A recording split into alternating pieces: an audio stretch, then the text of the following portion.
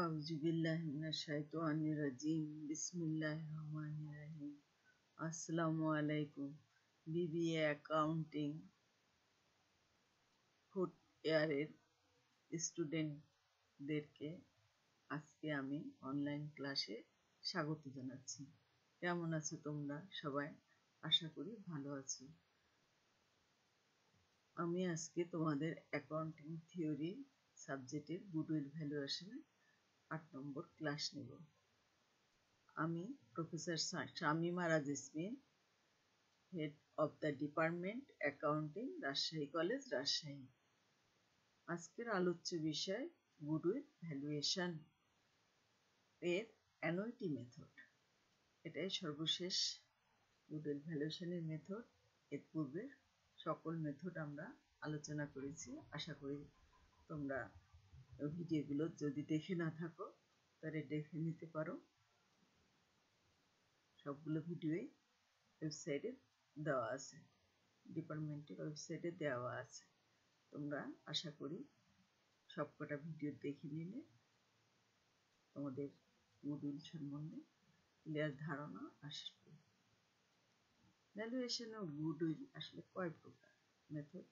কয়টা মেথডে করা হয় এটা আমরা আগের ক্লাস থেকে জেনে গেছি। আজকে একটু রিভিউ নিচ্ছি। Average profit method. Average profit মেথডটা আবার দুটো মেথড, একটা সিম্পল অ্যাভারেজ, একটা ওয়েটেড অ্যাভারেজ। এখানে সুপার প্রফিট মেথড। তারপরে আছে ক্যাপিটালাইজেশন মেথড। এটা আবার দুই ভাবে করা হয়। একটা হলো ক্যাপিটালাইজেশন অফ অ্যাভারেজ প্রফিট, আর একটা হলো ক্যাপিটালাইজেশন অফ সুপার প্রফিট। আর এটা হচ্ছে অ্যানুইটি মেথড।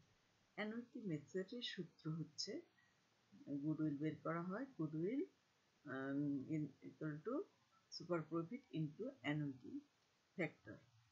এখানে দেখো খেয়াল করে, এটা সুপার প্রফিট মেথডই বলা হচ্ছে। এখানে সুপার প্রফিট জড়িত। Capitalisation of super profit method বলছে, এখানেও সুপার প্রফিট মেথড জড়িত। এর সূত্রেও দেখা যাচ্ছে সুপার প্রফিট। কিন্তু এই দুটো মেথড থাকার পরেও কেন অ্যানুইটি মেথডটা করা হলো এবং এর গুরুত্ব কি, আমরা যদি পুরো ক্লাসটা দেখি তাহলে অবশ্যই অ্যানুইটি মেথডের যুক্তি আমরা খুঁজে পাব।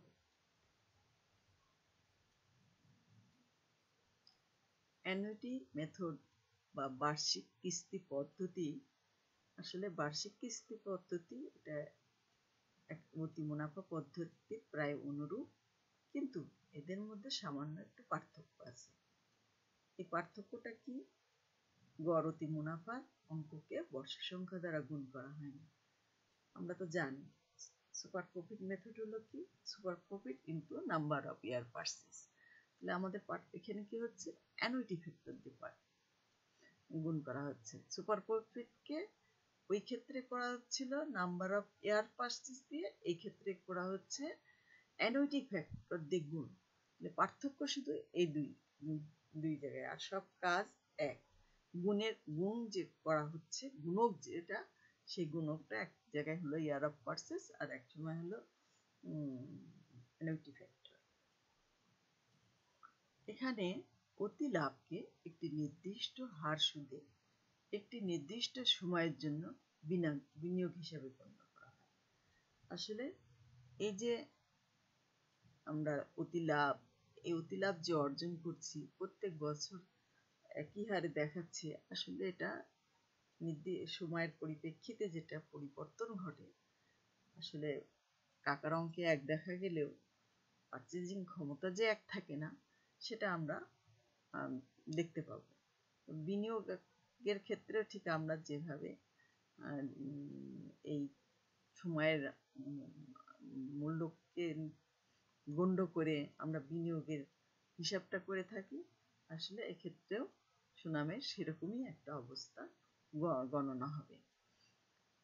আসলে এটাকে বিনিয়োগ হিসেবে ধরে যদি নেওয়া হয়, তাহলে ওই নির্দিষ্ট সুদের হারে নির্দিষ্ট সময়ের জন্য সেটা বিনিয়োগ করা হচ্ছে এরকম ধরে নিতে হবে। উক্ত সময়ান্তিক বিনিয়োগের বর্তমান মূল্য যেটা হবে সেটাই হবে সুনাম বলে গণ্য হবে। আমরা যেমন ভবিষ্যতে কত টাকা পেতে পারি, তার জন্য বর্তমানে কত বিনিয়োগ করবো, যেভাবে বের করা হয় ঠিক এখানেও তেমন এই সুপার প্রফিটটা ভবিষ্যতে আমাদের বর্তমান মূল্যে কতটুকু আসবে সেটা বের করাই হচ্ছে আসলে সময়। আশা করি অঙ্কর সাথে সাথে এটা আরো ভালোভাবে তোমাদের বোঝা সহজ হয়ে যাবে। ভবিষ্যতে বিভিন্ন সময়ে অতি মুনাফা সৃষ্টি হতে পারে, বিভিন্ন কারণে কোম্পানি সুনাম বৃদ্ধি পেতে পারে। আমরা জানি অতি মুনাফা কাকে বলে। অতি মুনাফা কি? সমশ্রেণীর প্রতিষ্ঠান থেকে যদি অতিরিক্ত মুনাফা অর্জন করে, বাড়তি যে মুনাফাটা, এক্সট্রা যে মুনাফা অর্জন করে, অর্থাৎ একই মূলধন দ্বারা একই জাতীয় প্রতিষ্ঠান কেউ যদি 12,000 টাকা করে, কেউ যদি 14,000 টাকা প্রফিট অর্জন করে, তাহলে দুইটার পার্থক্য থাকে যে 2,000 টাকা। এটাই হলো এক্সট্রা প্রফিট ওই প্রতিষ্ঠান থেকে, এবং এটাকেই বলা হচ্ছে অতি মুনাফা। আমরা এ সম্বন্ধে বহু আলোচনা ছবি দিয়ে এর আগের ক্লাসে করেছি। অতএব অতি মুনাফা এখানে আর বেশি ব্যাখ্যা করছি না, যে অতি মুনাফা বিভিন্ন সময়ে বিভিন্ন রকম সৃষ্টি হতে পারে। অতি মুনাফাকে বর্ষ সংখ্যা দ্বারা গুণ করা আসলে যৌক্তিক নয়, যা ভবিষ্যতের জন্য কারবারে সংরক্ষিত থাকবে। আসলে আমরা যদি বর্ষ সংখ্যা দিয়ে গুণ করি, আসলে আমাদের বেশি দেওয়া হয়ে যাবে। সেজন্যই আমাদের যদি আমরা বর্ষ সংখ্যা দিয়ে গুণ না করি, তাহলে আমাদের যে অর্থটা সেভ হবে সেটা আমাদেরই কারবারে থেকে যাবে। ভবিষ্যৎ অতি মুনাফাকে অর্থের মূল্য হ্রাস পাওয়ার জন্য নির্ধারিত বাটার হার দ্বারা বর্তমান মূল্য বের করা উচিত। যে ভবিষ্যতে আমরা অতি মুনাফার যে প্রদান করব, সেটার আর্থিক মূল্য হ্রাস পাবে। এই জন্য এই আর্থিক মূল্য হ্রাস পাওয়ার জন্য ওই টাকার মান কত হতে পারে সেটা আমরা বাটার হার দ্বারা, নির্ধারিত বাটার হার দ্বারা আমরা এটা বের করতে পারি। মূল কথা হলো, যখন সমপরিমাণ অর্থ প্রতি বছর অতি মুনাফা হিসাবে অর্জিত হয়, তখন বার্ষিক বৃদ্ধি হার দ্বারা ওই সময়ের বর্তমান মূল্য বের করতে হয়। এটাই হলো আসল কথা, যে প্রতি বছর একই ধরনের যদি ইনকাম থাকে বিনিয়োগ থেকে, তাহলে আমরা করি কি, বর্তমান মূল্য কত বের করি। এখানেও যদি মুনাফা অতি মুনাফা আমরা অনুমান করি প্রত্যেক বছর ভবিষ্যতে প্রত্যেক বছর একই রকম হবে, তাহলে আমরা অতি মুনাফাকে আমরা বর্ষের সংখ্যা দ্বারা গুণ না করে আমরা বর্তমান বাটার হার, একটা নির্দিষ্ট পরিমাণ বাটার হার দ্বারা বর্তমান মূল্য বের করে নেব। এ পদ্ধতিতে অতি মুনাফা পদ্ধতি থেকে একটি কাজ বেশি করতে হবে, তা হলো বাটার হার নির্বাচন করা। বাটার হার দেওয়া থাকতে পারে, বাটার হার টেবিল অনুযায়ী দেখে নেওয়া যেতে পারে। টেবিল না থাকলে, বাটার হার দেওয়া না থাকলে বাটার হারটা নির্বাচন করতে হয়। এই কাজটা আসলে বেশি হয়ে যায়। তাছাড়া যদি অঙ্কে বাটার হার দেওয়া থাকে তাহলে তো অসুবিধা নেই, যদি টেবিল সাপ্লাই দেয় তাহলেও অসুবিধা নেই, কিন্তু যদি না থাকে তাহলে আমাদেরকে একটা অতিরিক্ত কাজ করতে হবে, সেটা বাটার হার নির্বাচন করতে হবে। Annuity method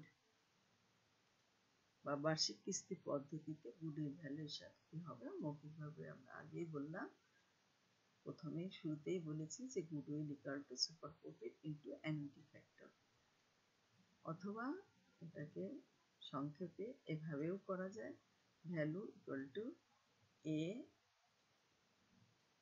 bracket 1 minus 1 divided by 1 plus R N, এটা ব্র্যাকেট, তা আমরা নিচে আর দিয়ে ভাগ দেব। এই মেথডে এখানে এ বলতে কি বোঝাচ্ছে আমরা দেখে নিই। এখানে ভি বলতে ভ্যালু অফ গুডউইলকে বোঝাচ্ছে, এ বলতে সাইজ অফ অ্যানুইটি, অ্যানুইটির পরিমাণ বোঝাচ্ছে, আর তে রেট অফ ইন্টারেস্ট বোঝাচ্ছে, এন তে নাম্বার অফ ইয়ার বোঝাচ্ছে।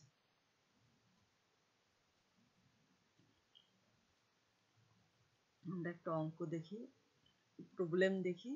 The net profit of a company after providing for taxation the past 5 years is the net profit of a company, একটা নির্দিষ্ট একটা কোম্পানির নেট প্রফিট কি বলছে, after providing for taxation, tax cutter the past 5 years, বিগত 5 বছরের is কত এখানে বলে দেওয়া আছে। 5টা ইয়ার দেখাচ্ছে, একটা ইয়ার হচ্ছে 9 সাল থেকে 13 সাল। এখানে টাকার পরিমাণ দেখাচ্ছে 40, 50, 30, 70, 80,000। এখন এর নিচে দেখো বলে দিচ্ছে দি tangible asset in the business আর টাকা 4 lakh on which the normal rate of return is 10। ওই প্রতিষ্ঠানটায় ট্যাঞ্জেবল অ্যাসেটের পরিমাণ আছে 4 লাখ টাকা, আর ওই সময়ে ওই প্রতিষ্ঠানের স্বাভাবিক হার যেটা সেটা হলো 10%। It is also expected that the company will be able to maintain its super profit for the next 5 years. It is also expected, আরো প্রত্যাশা করছে, that the company will be able, company অবশ্যই অর্জন করতে পারবে, to maintain its super profitটা Abel করতে পারবে for the next 5 years, পরবর্তী 5 বছর পর্যন্ত।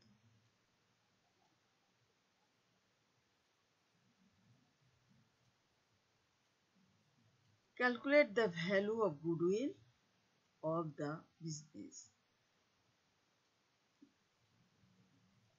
ব্যবসার গুডউইল বের করতে বলছে, কিভাবে? on the basis of an annuity of super profit. অ্যানুইটির উপর ভিত্তি করে এটা বের করতে হবে। টেকিং প্রেজেন্ট ভ্যালু অফ টাকা 1 টাকার বর্তমান মূল্য ফর 5 years 5 বছরের জন্য at 10% 10% ইন্টারেস্ট টাকা 0.378। তাহলে কি দাঁড়ালো যে গুডউইল ভ্যালুয়েশন করতে পারছে বিজনেসের অ্যানুইটির উপর বেস করে, সুপার প্রফিটকে অ্যানুইটির উপর বেস করে এখানে 1 টাকার 5 বছরের বর্তমান মূল্য 10% সুদের হারে দেওয়া আছে 3 টাকা 78 পয়সা। তাহলে আমরা এই অঙ্ক থেকে মূল কি বুঝলাম এটাই যে 5 বছরের সুপার প্রফিট দেওয়া আছে ট্যাক্স কাটার পরে, এবং তাদের কত ট্যাঞ্জেবল অ্যাসেট আছে সেটা বলে দেওয়া আছে 4 লাখ টাকা, তাদের নর্মাল হার কত সেটা বলে দেওয়া আছে। তারা আশা করছে সুপার প্রফিটটা পরবর্তী 5 বছর একইভাবে অর্জন করতে পারবে। তাহলে তাদের অ্যানুইটি বেসিসে সুপার প্রফিটের গুডউইল কত হবে? আমরা তো জানি যে এক্সট্রা প্রফিটের আর্থিক মূল্যই হচ্ছে গুডউইল। এক্সট্রা প্রফিট অর্থাৎ সুপার প্রফিটের বর্তমান মূল্যই এখানে গুডউইল। এখন এই বর্তমান মূল্য বের করতে হবে, সে কিভাবে সে রেটটাও বলে দেওয়া আছে। এটা 5 বছর আশা করছে, 5 বছরের 10% আর ইন্টারেস্টে কত টাকা আসবে সেটা বলে দেওয়া আছে। তাহলে অঙ্কটা খুবই ইজি হয়ে গেল। যে এখানে আমরা জানি যে সুপার প্রফিট কি, আমাদের সুপার প্রফিটটা নির্ণয় করতে হবে। সুপার প্রফিট হলো আগের ক্লাসগুলোতে আমরা দেখেছি, সুপার প্রফিট হচ্ছে average profit minus normal profit. Average profit কিভাবে বের করতে হয়? এই প্রফিটগুলোর গড় বের করে নিয়ে, যদি কোনো সমন্বয় থাকে সেই সমন্বয় করে নিয়ে তারপরে গড়গুলো বের করে তারপর ভাগ করতে হয় বছর সংখ্যা দিয়ে, তাহলে গড় পাওয়া যায়। এগুলো যোগ করে টোটাল প্রফিটের যোগ করে ভাগ করলে, বছর সংখ্যা দিয়ে ভাগ করলে আমরা অ্যাভারেজ প্রফিট পেয়ে যাবো, যেহেতু এখানে কোনো সমন্বয় নেই। এটাই ফিউচার মেন্টালেবল প্রফিট হবে। আর যদি সমন্বয় থাকতো তাহলে আমরা সমন্বয় করে নিতাম, যেহেতু কোনো সমন্বয়ের কথা এখানে বলা নেই, তাহলে আমরা এটাকে সরাসরি এই 5 বছরের প্রফিটকে যোগ করে ভাগ করলে 5 দিয়ে আমরা এভারেজ প্রফিট পেয়ে যাব। নর্মাল প্রফিট আমাদের বের করতে হবে। নর্মাল প্রফিটটা আমরা এটাও জানি যে ক্যাপিটাল এমপ্লয়েড ইন্টু NRR, মানে normal rate of return. Normal rate of return এখানে দেওয়া আছে। ক্যাপিটাল এমপ্লয়েডটা সরাসরি ভাষায় না থাকলেও এটাই দি ট্যানজিবল অ্যাসেট বলতেই আসলে বোঝাচ্ছে হলো অ্যাসেট বেসিসে আমরা জানি যে ক্যাপিটাল নির্ণয় করতে হয় আর লায়াবিলিটিস বেসিসে করা যায়। অ্যাসেট বেসিসে ক্যাপিটালের পরিমাণ দেওয়া আছে 4 লাখ। এটাই আসলে ক্যাপিটাল। এই ক্যাপিটালের উপরে ভিত্তি করে 10% হার দিয়ে প্রয়োগ করে আমাদের নর্মাল রেট অফ রিটার্ন বের করে নেওয়া হয়, নর্মাল প্রফিটটা বের করা হবে। সুপার প্রফিট বের করা ইজি হয়ে গেল, average profit minus normal profit. এখন নর্মাল প্রফিটও বের করে ফেললে, সুপার প্রফিট বের করে ফেললে আর আমাদের সুপার প্রফিটকে যদি আমরা এই অ্যানুইটি রেট দিয়ে গুণ করি, তাহলে অ্যানুইটি ফ্যাক্টর দিয়ে গুণ করি, তাহলে আমাদের গুডউইল বেরিয়ে যাবে। ইজি। আশা করি বুঝেছো যে আমাদের কাজটা কি, সুপার প্রফিট বের করা। সুপার প্রফিট বের করতে আমাদের দুটো তথ্য লাগে, একটা হলো অ্যাভারেজ প্রফিট, একটা হলো নর্মাল প্রফিট। অ্যাভারেজ প্রফিট কি করে বের করব? এই 5 বছরের প্রফিটকে যোগ করে 5 দিয়ে ভাগ করলে অ্যাভারেজ প্রফিট পাবো। নর্মাল প্রফিট কিভাবে বের করব? ক্যাপিটালকে নর্মাল রেট দিয়ে ভাগ করলে, এখানে ট্যানজিবল অ্যাসেটই আসলে ক্যাপিটাল, তাহলে 4 লাখ টাকাকে 10% দিয়ে আমরা ভাগ করলে আমরা নর্মাল প্রফিট পেয়ে যাবো। এখন অ্যাভারেজ প্রফিট থেকে নর্মাল প্রফিট বাদ দিলে আমরা সুপার প্রফিট পেয়ে গেলাম। আর সুপার প্রফিট পেয়ে গেলে অ্যানুইটি বেসিসের কথা হচ্ছে যে অ্যানুইটি ফ্যাক্টর দিয়ে গুণ করা।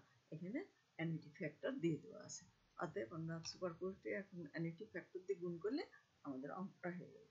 চলো আমরা দেখি। Calculation of super profit.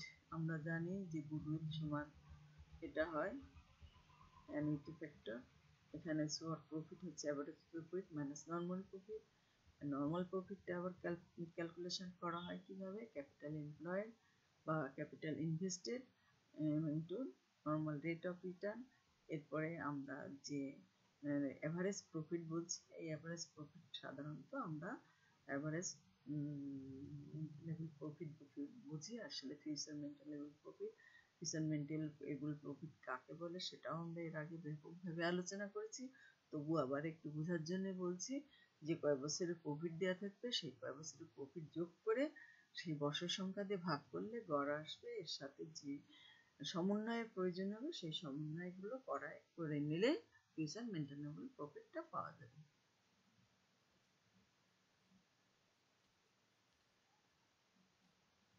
এখন আমরা ওয়ার্কিংস দেখি। ওয়ার্কিংসে আমরা আমাদের অ্যাভারেজ প্রফিট লাগবে। অ্যাভারেজ প্রফিট আমরা আগে আলোচনা করেছি, total profit divided by number of years. Total প্রফিটগুলো আমরা এখানে দেখছি 40,000, 50,000, 30,000, 70,000, 80,000 আর ইয়ার হচ্ছে 5 ইয়ার্স। আমাদের টাকাটা আসছে অ্যাভারেজ প্রফিট 54 লাখ টাকা। আমরা এবার নর্মাল প্রফিটটা দেখি। Normal profit employed into NRR, অঙ্কে দেওয়াই আছে 4 লাখ টাকা, রেটও দেওয়া আছে 10% আসছে, তাহলে নর্মাল প্রফিট হচ্ছে 40,000 টাকা। তাহলে আমরা এখন সুপার প্রফিট ইজি বের করতে পারবো। প্রফিট হচ্ছে average profit minus normal profit. Average profit আছে 54 আর নর্মাল প্রফিট আছে 40, তাহলে আমরা পাচ্ছি এটা 14 লাখ টাকা। এরপরে আসছে আমাদের গুডউইল বের করা। যেহেতু অ্যানুইটি বেসিসে গুডউইল বের করতে বলেছে, তাহলে আমরা এই অ্যানুইটি ফ্যাক্টর দিয়ে এখন গুণ করবো। অ্যানুইটি ফ্যাক্টর অঙ্কে দেওয়া আছে, তাহলে সুপার প্রফিট আমরা ক্যালকুলেশন করে পেলাম 14,000 টাকা। এখন এটাকে অ্যানুইটি ফ্যাক্টর দিয়ে গুণ করলাম, টাকাটা পাচ্ছি 52,920 টাকা।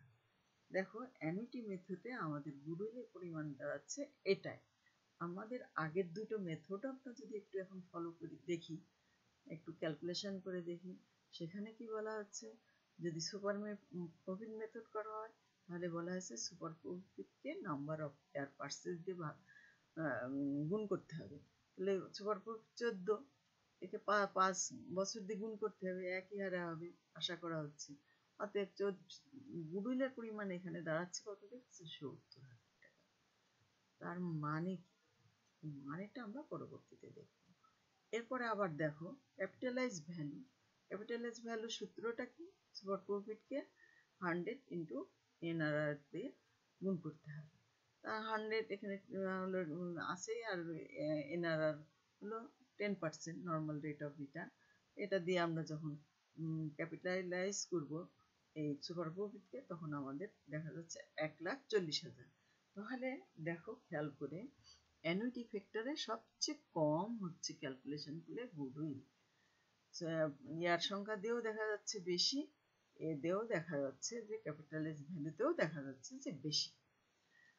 এই যে দুটো মেথডে, এই দুটো মেথডের একটা মেথডেও দেখো খেয়াল করে অ্যানুইটি ফ্যাক্টর ব্যবহার করা হয়নি। অ্যানুইটি ফ্যাক্টর ব্যবহার না করার জন্য এদের প্রফিট যে কত পরিমাণ, গুডউইল যে কত পরিমাণ বেশি দেখানো হয়েছে, সেটা আসলে আমরা পরবর্তী আলোচনা থেকে আমরা বেশ ভালোভাবে ক্লিয়ার হয়ে যাব। কেন অ্যানুইটি ফ্যাক্টর দিয়ে গুডউইল সুপার প্রফিটকে গুণ করে বের করা উচিত, সেটা আমাদের যুক্তিপূর্ণ মনে হবে। আমরা চলো দেখতে থাকি। All the previous method have not considered time value of money. আমরা যে কথা একটু আগেই বলে আসলাম যে ওই দুটো মেথডে, আগের যে মেথড দুটো আমরা করেছি সেখানে টাইম ভ্যালু অফ মানিকে বিবেচনা করেনি, সিদ্ধান্ত নেয়। ধরো বর্তমানে 100 টাকা 20,000 সাল, এটা যদি 100 টাকা হয় তাহলে 10টা কলম কিনতে পারে। কিন্তু ওই 100 টাকা দিয়ে 22 সালে দেখা যাচ্ছে 10টা কলম কেনা যাচ্ছে 8টা কলম, অর্থাৎ অর্থের মূল্য কমে গেছে, অর্থের ক্রয় ক্ষমতা কমে গেছে। আবার দেখা যাচ্ছে যে ওই 100 টাকা দিয়ে যদি 5টা পেন কেনা যাচ্ছে 25 সালে, তাহলে সালের পরিবর্তনের কারণে দেখা যাচ্ছে আমাদের পেনের সংখ্যা কমে যাচ্ছে। অর্থাৎ কি, টাকার মূল্য কমে গেছে। টাকার মূল্য কমে যাওয়ার জন্যই আমাদের ক্রয় ক্ষমতা কমে গেছে বলেই আমরা কলম কম কিনতে পারছি। তাহলে কি হচ্ছে, এখানে সেটাই বলছে যে এটা কি কারণে হচ্ছে, রাইজ ইন প্রাইস। এই প্রাইসটা মূল্য কেন বৃদ্ধি হলো? Because of inflation. এই কলমের মূল্য বৃদ্ধি হওয়ার কারণ হচ্ছে মুদ্রাস্ফীতি। This lead to decrease in purchasing power of money. এই ইনফ্লেশনটা মানে এই মুদ্রাস্ফীতি নেতৃত্ব দিয়ে থাকে অর্থের ক্রয় মূল্যটা হ্রাস করে। অর্থের ক্রয় মূল্য, এই যে আমরা দেখছি 100 টাকা আছে, কিন্তু আমরা জিনিস পাচ্ছি কম। এই কম পাওয়ার মূল কারণই হচ্ছে মুদ্রাস্ফীতি, এবং এই মুদ্রাস্ফীতির কারণেই সে লিডার হিসেবে কাজ করছে ক্রয় ক্ষমতা হ্রাস করা, অর্থের ক্রয় ক্ষমতা হ্রাস করা। তাহলে কি দাঁড়ায়, টাকা 100 2020 ইয়ারে নট ইকুয়াল টাকা 100 25 ইয়ার। কারণ এখানে কি দেখছি 10টা কলম কিনছে, এখানে দেখছি 5টা কলম কিনছে। তাহলে কি মান কি এক? এই 100 টাকার মান আর এই 20 সালে 100 টাকার মান আর 25 সালে 100 টাকার মান কি এক? নিশ্চয়ই বলবার নট ইকুয়াল। তাহলে এটা কি, এখানে কি পাচ্ছি আমরা? হাই ভ্যালু পাচ্ছি। এই 100 টাকা দিয়ে আমরা অনেক ক্রয় করতে পারছি। আর এখানে কি হচ্ছে? লো ভ্যালু। এই 100 টাকা দিয়ে আমরা কম ক্রয় করতে পারছি, কম মূল্য পাচ্ছি। The idea behind super profit method is that the amount paid for goodwill in lump sum today will be recovered in installment in future. Super profit মেথডের পেছনে যে আইডিয়া, এই গুডউইল যে একসঙ্গে যে আজকে প্রদান করছি, সেটা যদি রিকভার করতে চাই, আমরা উইল বি রিকভার করতে চাই ইন ইনস্টলমেন্ট হিসাবে ইন ফিউচার। তাহলে এই যে সুপার অ্যানুইটি মেথডটা আসলে আসছে কোন আইডিয়া থেকে, যে আমরা যদি একই পরিমাণ অর্থ আমরা যদি আজকে প্রদান করতে চাই একসাথে লামসাম, তাহলে আমাদের এই প্রফিটটা রিকভার করবে না। টেকনিক্যালি দিস অ্যানুইটিটা করবে, কিন্তু আগের মেথডগুলো করবে না। আগের মেথড নিয়ে যেহেতু আলোচনা করলাম, technically this method has a problem. এই আগের দুই মেথডে আসলে প্রবলেম আছে, because amount paid today can not be equal, সমান হবে না, to the same amount receive in future. একই পরিমাণ অ্যামাউন্ট যদি ভবিষ্যতে পাই বা প্রদান করি, তাহলে আসলে সমান হবে না। কেন হবে না সেটা তো আমরা একটু আগে উদাহরণ আলোকে বুঝে এসেছি। This problem is removed by annuity. এই প্রবলেমটা অ্যানুইটি মেথডের মাধ্যমে রিমুভ করা সম্ভব, because annuity method considers time value of money. কারণ annuity method time value of মানিকে বিবেচনা করছে। That is decrease in the value of money with the passes of time. Time অতিক্রমের সাথে সাথে অর্থের যে ক্রয় মূল্য হ্রাস পায়, সেটা এই অ্যানুইটি মেথড সাপোর্ট করে। Annuity A fixed some of money paid or receive annually. অ্যানুইটিটা আসলে একটা থোক, একই পরিমাণ অর্থ ভবিষ্যতে হয় প্রদান করব, না হয় পাব। আর একটা কি পয়েন্ট করছি, the value of money, Manis worth today is more than in future. যে বর্তমান যে অর্থটা, টাইম ভ্যালু অফ মানি আমাদেরকে বলছে যে মানিস ওর্থ, মানি টুডে, আজকের অর্থের মূল্য, ইজ মোর বেশি, কারণ দেন ইন ফিউচার, ফিউচারের থেকে আজকের মূল্য বেশি। এটাই টাইম ভ্যালু অফ মানি, এটাই বলছে। তাহলে আমাদের এই আলোচনা থেকে আমরা দুটা জিনিস ক্লিয়ার হলাম, যে একই পরিমাণ অর্থ যদি আমরা ভবিষ্যতে প্রদান করি বা পাই, তাহলে এটা ফিক্সড মেথডে বলছে যে টাইম ভ্যালু অফ মানি, এই তথ্যটা বলছে যে আজকের যে টাকার মূল্য সেটা অবশ্যই বেশি ফিউচারে ওই একই পরিমাণ টাকা থেকে। We see above super profit টাকা 40,000 and 5-year purchase goodwill is টাকা 70,000। আমরা এই অঙ্ক করে এটা দেখে আসছিলাম, আমরা দেখলাম কথাগুলোর যে কেমন ঠিক সেটার আর কি এখানে একটু আবার আলোচনা দিই। Assumption is that while purchase pay টাকা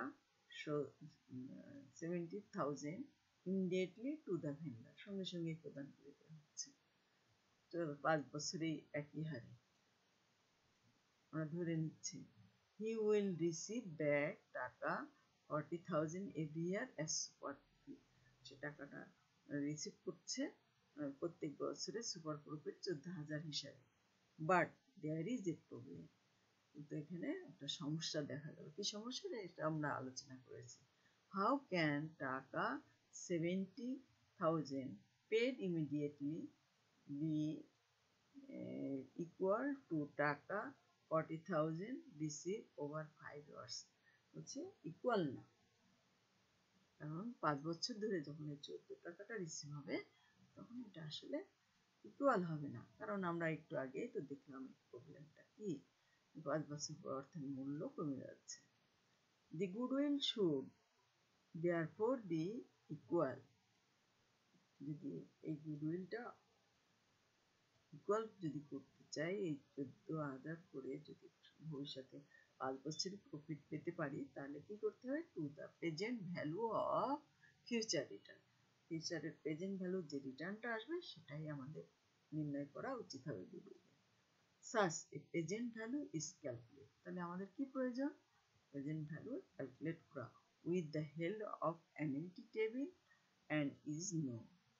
আমরা অ্যানুইটি টেবিল দিয়েও ব্যবহার করতে পারি, যেটা আমাদের জানা আছে এটা দিয়ে আমরা পারি। কিন্তু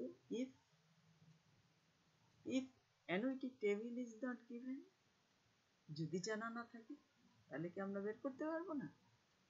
We can calculate present value of annuity by the following formula. অবশ্যই পারবো এই নিম্নের ফর্মুলা দ্বারা।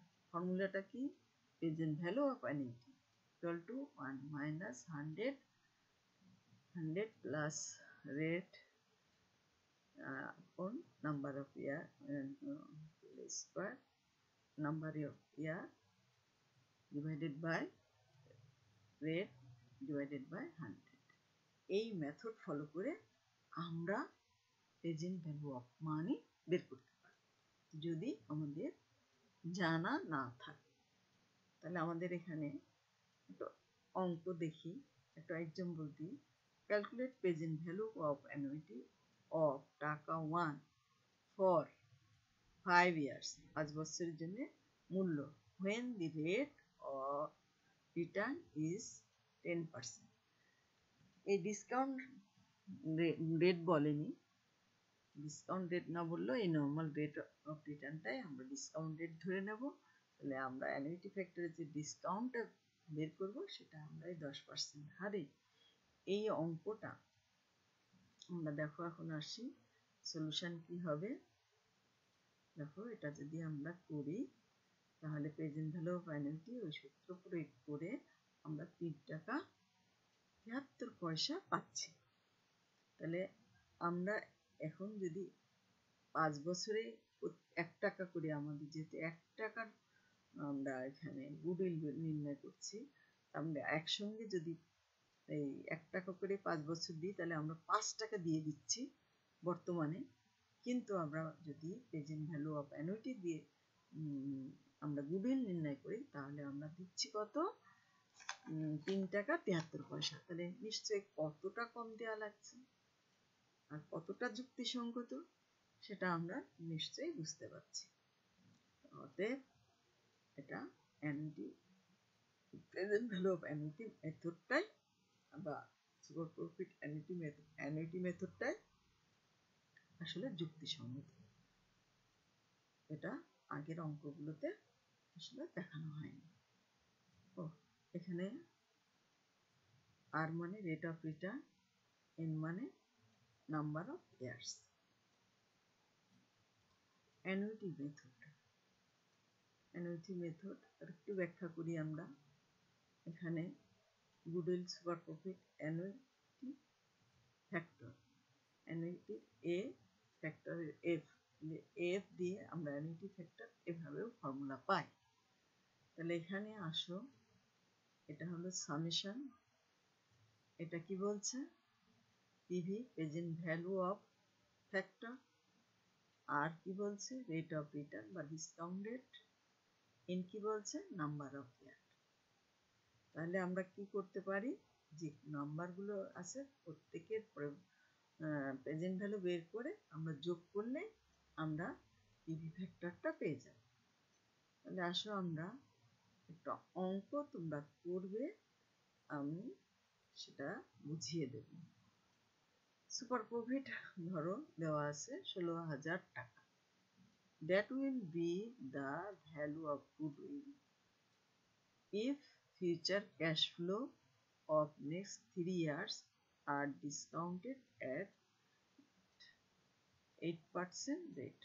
এই ডিসকাউন্টেড রেট হবে 8% এবং আমরা এই 16,000 টাকার সুপার প্রফিটটা আমরা আগামী 3 বছরই এই সুপার প্রফিট পাবো। কিন্তু এটা যদি আমরা এখন ডিসকাউন্ট রেটে গুডউইল নির্ণয় করি কি হবে? আমি এই অঙ্কটা তোমরা নিজেরা বাড়ি বসে করবে। আমি খালি এই প্রফিট কিভাবে নির্ণয় করে পিভি ফ্যাক্টর, এফ ফ্যাক্টর আর অ্যানুইটি ফ্যাক্টর কিভাবে রেট বিক্রয় করে সেটা একটা নিয়ম দিয়ে শিখিয়ে দিচ্ছি। দেখো এখানে এটা বর্তমান ইয়ার, এটা প্রথম বছর, এটা দ্বিতীয় বছর, এটা তৃতীয় বছর। সুপার প্রফিট হচ্ছে 50,000 টাকা। তাহলে এই 3 বছরে আমরা 50,000 টাকা সুপার প্রফিট পাবো এ প্রত্যাশা করছি। তাহলে আমরা যদি 100 টাকা হয় বর্তমানে, তাহলে এটা প্রেজেন্ট ভ্যালু, বর্তমান মূল্য। এটা যদি 1 বছর পরে আমরা এটা মূল্যটা আসলে এই 100 টাকাটা আমরা পেতে পারি কত টাকা, 10% হার, যেহেতু 10% সুদ যোগ করলে আসছে 110 টাকা, এটা ফিউচারে পেতে পারি। তারপরে ফিউচারে আমাদের কত আসতে পারে, ফিউচারে আমাদের আসতে পারে আবার এই চক্রবৃদ্ধি হারে যেহেতু হবে, এই টাকাটাও আমরা এই 10 টাকাটাও বিনিয়োগ করবো, তাহলে 10 বিনিয়োগ করলে আমাদের এখান থেকে আমরা পাচ্ছি 121 টাকা, এবং এর পরবর্তীতে আবার যদি করি তাহলে আমরা পাচ্ছি 133 টাকা পয়েন্ট 10। তাহলে আমাদের 100 টাকার সমান জিনিস কিনতে হলে প্রথম বছরে লাগছে 110 টাকা, দ্বিতীয় বছরে লাগছে 121 টাকা, তৃতীয় বছরে লাগছে 133 টাকা। উল্টো করে যদি আমরা ভাবি তাহলে 110 টাকার বর্তমান মূল্য কত, 100 টাকা। দ্বিতীয় বছরে 121 টাকার বর্তমান মূল্য কত, 100 টাকা। তৃতীয় বছরে 133.10 পয়সা মূল্য কত, 100 টাকা। তাহলে আমরা কি দেখছি, এটা হাই ভ্যালু, আর এগুলো দেখছি লো ভ্যালু। তাহলে পারচেজ অফ পাওয়ারটা কম। এখানে যদি 100 ধরি তাহলে অবশ্যই লো হবে, আসলে 100 মূল্যটা হচ্ছে 110, এখানে 100 মূল্য হয়ে যাচ্ছে 121, এখানে 100 টাকার মূল্য হয়ে যাচ্ছে 133। কিন্তু আমরা যদি এটা সমান ভাবে ধরে নিয়ে বছর সংখ্যা দিয়ে গুণ করি তাহলে তো আমাদের আসলে গুডউইলটা বেশি দেওয়া হয়ে যায়। তাহলে এখন আমরা পিভি ফ্যাক্টরটা আমরা কিভাবে বের করব, আমরা সেটা একটা সূত্রের সাহায্যে বের করছি। প্রথম বছরে কি বের করব, 1 টাকা, 1 টাকার 10% হার দিয়ে যোগ, আসলে তাহলে যোগ রেট হলো আসলে 1 divided by 1 plus R. 1 plus আর যদি যোগ করি তাহলে কত হয়, 1 টাকা 10 পয়সা। 1 টাকা 10 পয়সা যদি 1 কে ডিভাইডেড করা হয় তাহলে আসে 0.909। তিনটে ফ্যাক্টর করে নেওয়া হচ্ছে, আরো ফ্যাক্টর আসতে পারে। 2 বছরে আমাদের কত আসছে, একই সূত্র প্রয়োগ করে আসছে হচ্ছে 0.826। তারপরে কত আসছে, 3 বছরে আসছে আমরা 0.751। এই ফ্যাক্টরগুলো আমাদের এক একটা বছরে, তাহলে আমরা এই ফ্যাক্টরগুলোকে যদি এখন যোগ করি তাহলে আমরা অ্যানুইটি ফ্যাক্টর, অ্যানুইটি ফ্যাক্টর আমরা যে সামেশন লিখেছিলাম সেই সামেশন করলাম, করে আমরা অ্যানুইটি ফ্যাক্টর পেলাম। অ্যানুইটি ফ্যাক্টরের সূত্র লিখেছিলাম সামেশন অফ পিভি। পিভি বলতে এগুলা, পিভি বলতে এটা প্রথম বছরের পিভি এটা, দ্বিতীয় বছর পিভি এটা, তৃতীয় বছরের পিভি এটা। আর অ্যানুইটি ফ্যাক্টর হচ্ছে এই তিনটার যোগফল। এই তিনটার যোগফল আসে 2 টাকা 486। তাহলে আমরা অ্যানুইটি ফ্যাক্টর বের করা শিখলাম। এটা 10 যখন দিয়ে করলাম তাহলে আমরা একটু করি, দেখো 50,000 টাকার একটু বের করি। তাহলে আমাদের কিভাবে বের করব, আমাদের ফ্যাক্টর তো বের করে ফেলেছি 1 টাকার। 1 টাকার ফ্যাক্টর যখন বের করেছি 50 দিয়ে গুণ করলে 50 টাকায় কত আমরা বর্তমান মূল্য দাঁড়াবে সেটা পেয়ে যাবো। এটা পাচ্ছি, এটা পাচ্ছি, এটা পাচ্ছি, এবং টোটাল যদি করি তাহলে আমরা গুডউইল পেয়ে যাবো। তাহলে আমরা গুডউইল পাবো কত, 1,24,300 টাকা। ক্লিয়ার? ঠিক এই প্রসেসেই করতে হবে। তাহলে তোমাদের 8% বলা আছে, তাহলে 1 টাকার সাথে তোমাদের 8 টাকা 8% যোগ করলে কত হবে, 1 আর 8% মানে 0.08, তাহলে দাঁড়াবে কত, 1.08। এটারই এখানে বছর সংখ্যা দিয়ে দিয়ে তোমরা করে ফেলবা ইনশাল্লাহ। তোমরা এভাবেই করবা, খালি হারটা চেঞ্জ করে। আমি আশা করি ওই এক্সাম্পলটা তোমরা করতে পারবে। ভালো থেকো সবাই, থ্যাংক ইউ সো মাচ। আল্লাহ হাফেজ। আসসালামু আলাইকুম ওয়া রাহমাতুল্লাহি ওয়া বারাকাতুহু।